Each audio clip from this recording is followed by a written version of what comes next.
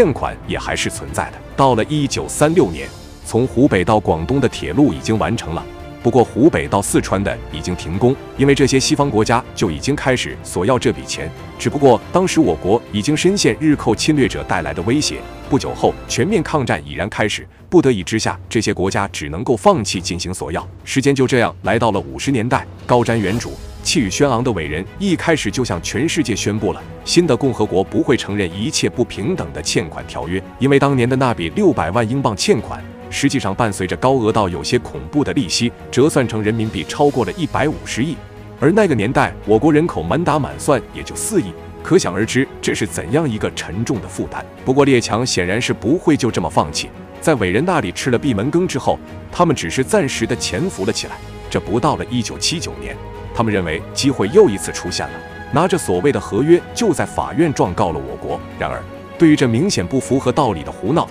邓公自然也不可能后退一步，我国的态度还是和当年一样，普通正常的债务我国自然会偿还。然而这笔所谓的债务明显是在双方不平等的状态下对清政府进行的敲竹杠。1979年，西方拿着所谓的条约找到我国，居然要求我国偿还13亿两白银，这到底是怎么回事呢？对于这种合约，我国坚决不承认，而且这在国际上也是不成立的。对此，老美的反应出乎了所有人的预料。面对我国的坚决态度，美国官方亲自下场打圆场，撤销了美国人在亚拉巴马州法院所谓的诉讼，声称这份诉讼并不成立，中方也不需要背负这笔所谓的欠款。这是因为当时70年代末，美国对我国表现出了拉拢的态度，更何况他们也对这笔欠款究竟是个什么情况心知肚明，知道自己闹下去也不会有什么好结果，因此就选择了不了了之。然而，如果有人认为欧美国家真的就这么宽容大度，那实在是大错特错了。实际上，这一贷款与其他曾发生的一系列要求偿还赔款事件相比，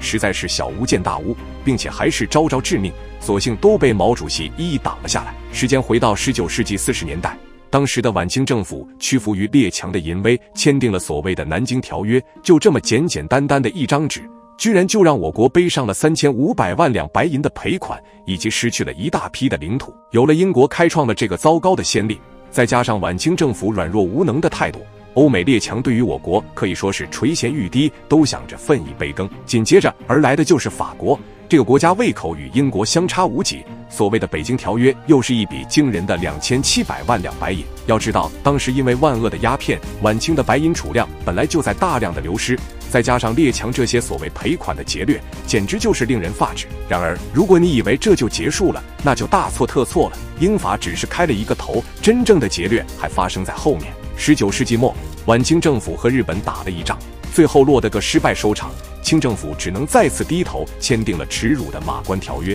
日寇侵略者的胃口比起英法等国家大了整整1个倍数，这些贪婪的野兽一开口，居然就是超过整整2亿两白银。接下来，各种所谓的赔款变得一发不可收拾，落后就要挨打。晚清政府的窘态，列强看到了，无不都想上来分一杯羹。从8国联军时期令无数国人为之愤怒的辛丑条约，再到后来的一系列割地赔款，列强接连不断蚕食利益，清政府只能不断地签订耻辱协议。根据相关数据统计，截止到上世纪10年代，清政府与列强签订的不平等条约居然超过了700个，其中涉及到的白银赔款居然超过了10亿两。要知道，当年的晚清一年到头，全国的财政收入加起来也不过8000万两白银，算上各类开销，国库内留存的恐怕都赶不上这笔天价赔款的零头。实际上，这笔沉重的负担也正是晚清覆灭崩溃的原因之一，让软弱无能的清政府消失在了历史的长河之中。此时的列强美滋滋地觉得，